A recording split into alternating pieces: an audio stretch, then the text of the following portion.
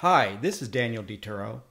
If you have celiac disease or concerned about gluten in your food and believe those crispy restaurant fried potatoes, fried potato nuggets, and frozen fried potatoes that you make at home are made from potatoes, oil, and salt, and a few added preservatives to maintain freshness, it may come as a surprise that some restaurant and frozen fried potatoes are made with wheat flour. Unfortunately, in many cases, you need to read the list of ingredients before buying the product to find out if it contains wheat flour.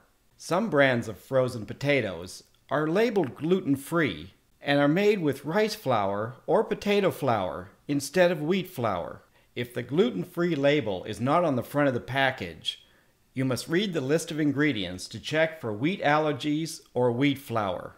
When dining out, ask your server if fried potatoes are made with wheat flour.